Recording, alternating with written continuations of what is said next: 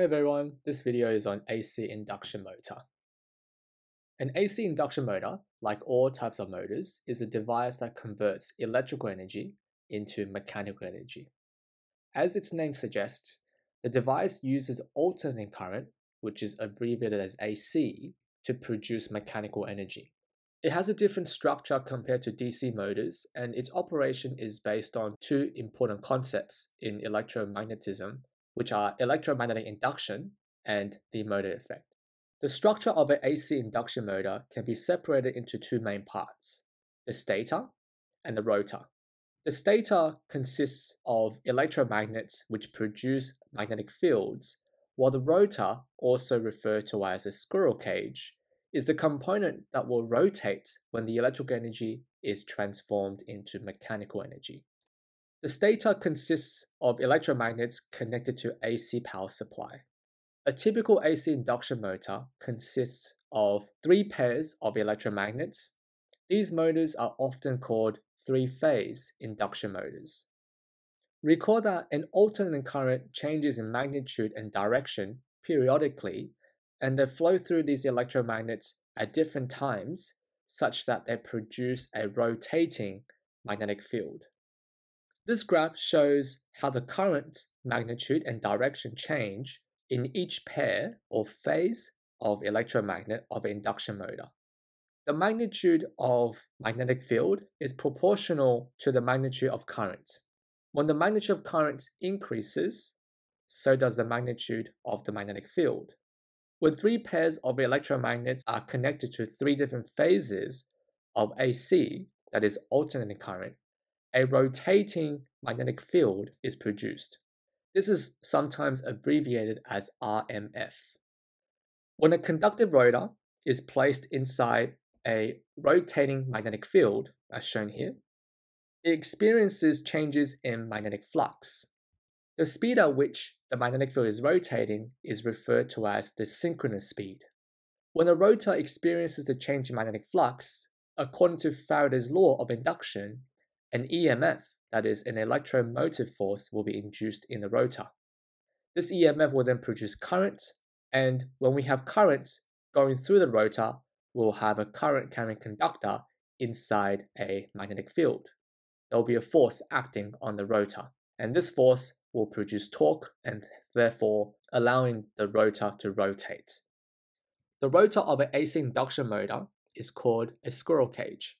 It consists of 2 metallic rings connected by multiple metal rods. These metal rods are called rotor bars.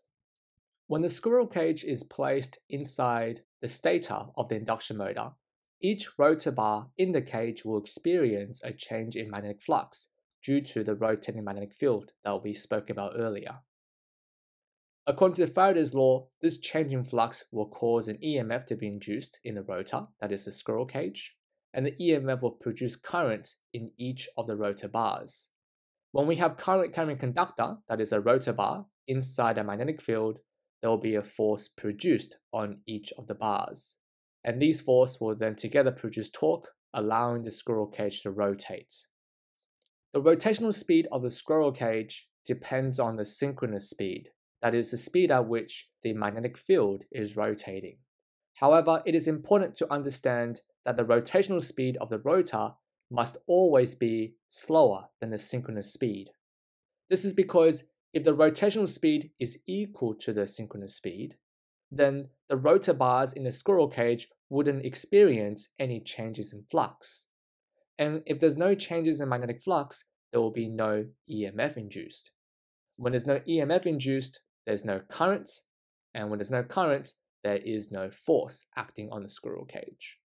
So in order to have induced EMF causing a force to be present, the rotational speed of the rotor, that is the squirrel cage, must always be less than the synchronous speed or the rotational speed of the magnetic field. Like all motors, the magnitude of torque of the motor depends on the magnitude of force acting on the rotor. In this case, this is a squirrel cage. The force depends on the magnitude of current and therefore the induced EMF according to Faraday's law. By Faraday's law, we know that the magnitude of EMF is proportional to the rate of flux change. This means we can increase the EMF and therefore the torque of an induction motor by simply increasing the rate at which the flux is changing. This is actually a benefit of an induction motor. However, at the same time, this is also a limitation or a disadvantage of induction motor, because for all induction motors, the rate of flux change is always quite small when the motor is at its startup phase. If the rate of flux change is small, then you will have a smaller magnitude of induced EMF, hence current, and that will in turn give you a small starting torque. The advantages of AC induction motors are as follows. Since the squirrel cage is the only component that is connected to the axle, you will find that there are no commutators and brushes inside an induction motor. An induction motor also uses electromagnets rather than permanent magnets. However, despite the difference in components, energy, that is electrical energy, is still lost as heat as the current is flowing through the rotor bars of the squirrel cage. As we spoke about earlier, the angular speed of the rotor can be easily controlled by the AC frequency, that is the frequency at which the current is switching its direction. The disadvantage of an AC induction motor include a low starting torque. Remember, the torque of an AC induction motor depends on the rate of flux change. In the beginning phases of an AC induction motor, when it's being first turned on, the rate at which the flux is changing is always relatively small, hence a low starting torque.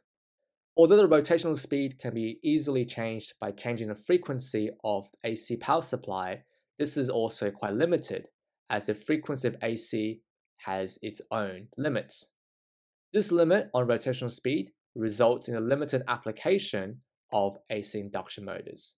This is why some devices prefer to use AC induction motors while the other ones prefer to use DC motors. You can argue that AC induction motors requires a complex setup, as you need at least 3 phases of electromagnets to make the induction motor work, as opposed to only 1 pair of permanent magnets in conventional DC motors.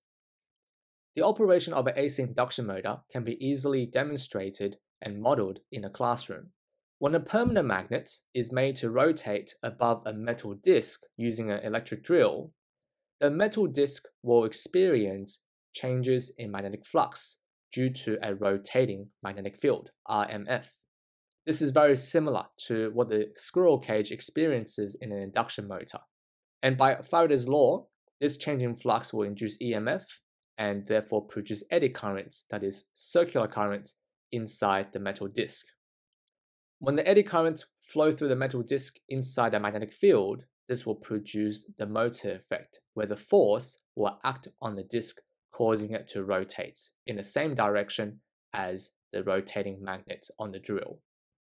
When the rotational speed of the permanent magnet is increased by adjusting the setting of the electric drill, the rotational speed of the disc also increases. Let's compare an AC induction motor with a conventional DC motor.